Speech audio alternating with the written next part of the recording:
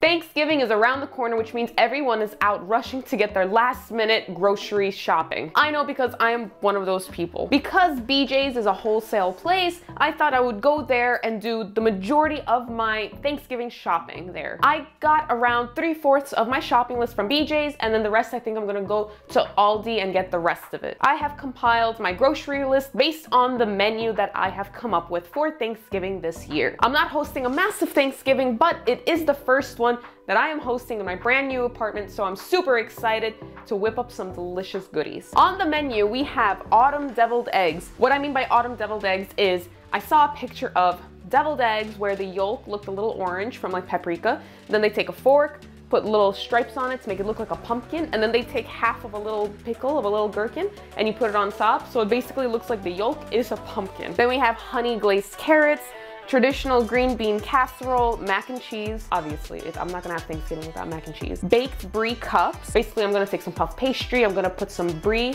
into each one, and I'm gonna add like an apricot jam and some walnuts into it. Now the mains. I'm going to do a nice turkey, and it's gonna be citrus glazed, which is basically stuffing it with a lot of oranges, with a lot of citrus fruit, and I even pour orange juice into the pan and base it with orange juice, and it becomes super delicious, super crispy, and it has like a nice sweetness to it. For dessert, I decided to go a traditional route with some apple pie. We have a French-inspired apple cake and some maple pecan cookies. Pecan, pecan, let me know in the comments below which way you say it. So again, today is the grocery haul that I have done for this menu. I will be making a separate video on how I'm decorating for Thanksgiving, all the food that I am cooking, and even recipes if you guys are interested in that. So let's dive into my groceries. For the green bean casserole, I found this big bag of crispy fried onions. Now the reason I bought so much, which is almost 2 pounds worth when I only need a little bit, is because in my local grocery store, I tend to buy a small, I don't remember if it was 8 ounces or 12-ounce container for around like $4. And then this whole big thing was $7. And I was like, you know what? Why not? Maybe I can add it to some other stuff besides a green bean casserole. Oh, and maybe I can just snack on it like chips. I don't know. For my pecan or pecan maple cookies, I've bought pecans. And let me tell you, why are pecans so expensive? My goodness. Out of all nuts that I have bought in the past, these are so expensive. Like this alone was like $17. But I do need a good amount. And plus, like when I make salads and stuff, I'll just, you know, crush it in. I bought a box of cilantro because I personally love cilantro and I like to use it as a garnish for stuff, you know, hashtag garnish gals, I don't know, whatever. We got a bag of onions because we like onions. I have, oh, this is heavy. Since I'm making an apple cake and apple pie, I decided to use Fuji apples because the last time I made this apple cake, it tasted so much better with these apples than Granny Smith apples. And I know traditionally, oh my God, it's heavy.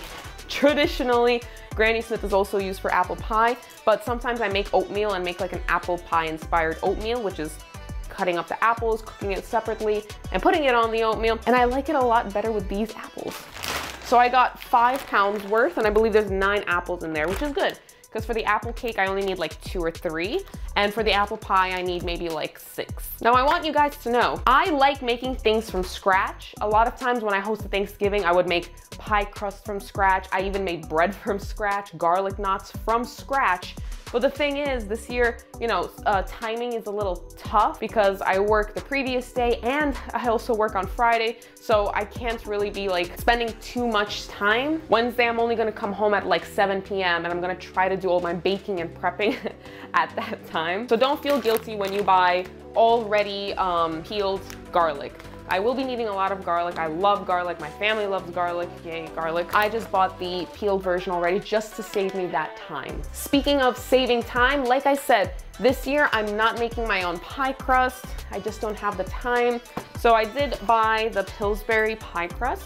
And what's nice about BJ's, again, it's wholesale. So instead of just 1 box that has 2 crusts, I have 2 boxes.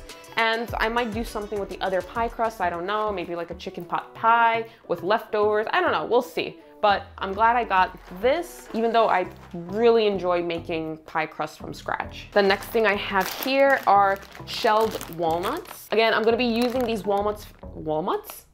I'm gonna be using these walnuts for my baked brie cups. And again, puff pastry I'm gonna put in a muffin tin to make it shaped like a cup. I'm gonna put some brie in the center. I'm gonna put a spoonful of, again, you can use whatever jam you want. I'm craving, for some reason, an apricot jam versus like cranberry sauce or something.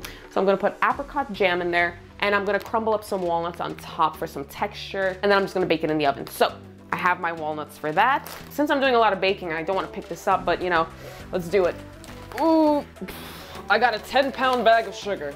That's all I'm gonna say. For my honey glazed carrots, that sounds exactly how it sounds. It sounds exactly how it sounds. Yeah, I think that makes sense.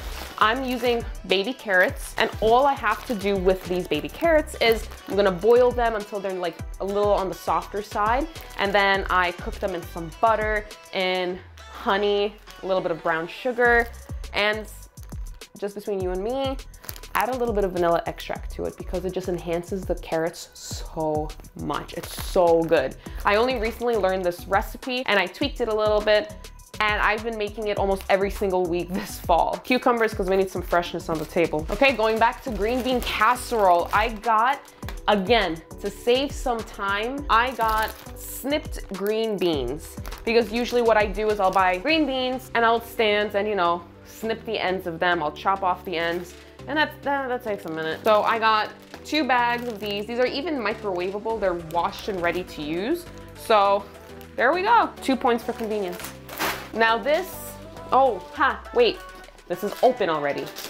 I didn't buy this. I didn't add this to the cart. My husband actually did. These are chocolate rugula, and it's already open. Look at that. Might as well have one.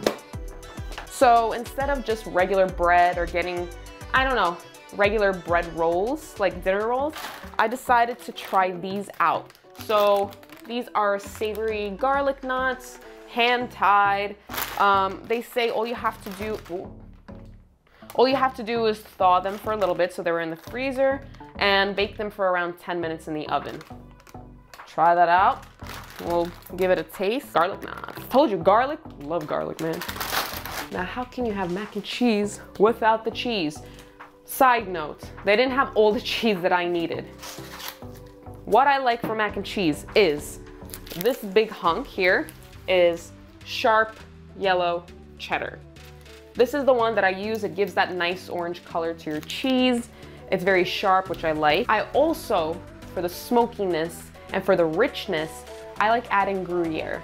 Unfortunately, I didn't see any in BJ's, so maybe I'll go get it at Aldi or my other store. But now the secret that I discovered that tastes so good in mac and cheese is pepper jack. Now, I don't add a lot of pepper jack because it might overpower the mac and cheese, because it is a little spicy because they add jalapenos to it and whatever. And to my family members who are watching this, who don't like spicy food, don't worry, it's not gonna be that spicy, don't worry about it. But it just adds like another layer of flavor that you didn't know you can accomplish. So next time you make mac and cheese, I highly recommend add a bit of pepper jack to it. You'll notice that it adds just another like boom of flavor. For the brie cups, I have this brie that I have bought. One of my favorite things is a baked brie. I personally never made a baked brie. I usually rely on my aunt or another family member who usually makes baked bries, and I just eat half of it. If you can't tell, I love cheese. Again, these are for the baked brie cups. I'm gonna put a piece of this brie into each cup with whatever flavor of jam you want, and my walnuts. So again, I didn't get to do 100% of my shopping list at BJ's. I understand, because oh my God, it was so crowded there today. I'll go shopping again maybe tomorrow, get the rest of the things that I need. Wednesday, I'm gonna start all of my baking. You make the cookies, the cake, the pie all in one day. Because again, you only have one oven, so I'm trying to like plan things out accordingly. So as a recap, I have my autumn deviled eggs, honey glazed carrots, green bean casserole, mac and cheese, baked brie cups, citrus glazed turkey, apple cake, apple pie, and maple pecan cookies. And quick question, your mac and cheese, do you prefer the breadcrumb topping, or do you like it without the breadcrumb topping? Throughout the years, I've done both. I've had it without, I've had it with, and honestly, I've been leaning towards the breadcrumb option because I just like that extra texture that it brings. So this was just a mini BJ's haul for Thanksgiving. Again, I will be making a follow-up video about my decorating, the cooking, and basically the final end product of my Thanksgiving this year. I would love to know about what you guys are cooking for Thanksgiving, what you guys are doing. If you're not cooking, where you're going, what your plans are. I would love to hear, so leave a comment down below. If you enjoyed these videos or any other kinds of grocery hauls and want to see me do other ones like Trader Joe's and other companies, don't forget to hit the like and subscribe button because I will be doing those very soon. Thanks again for watching, and I'll see you in the next one.